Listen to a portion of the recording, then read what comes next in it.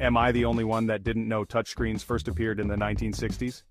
Yeah, mind-blowing, right? So, touchscreens. We use them every day, but did you know their journey started back in the 1960s?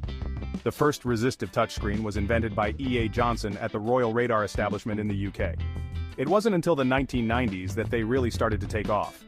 Remember the Palm Pilot? It was one of the first commercially successful touchscreen devices, paving the way for the tech we love today. Fast forward to 2007 and bam, the iPhone drops, changing everything. Touchscreens work by sensing your touch, whether it's resistive, capacitive, or infrared. Capacitive screens, like on your smartphone, use your body's natural conductivity to register input.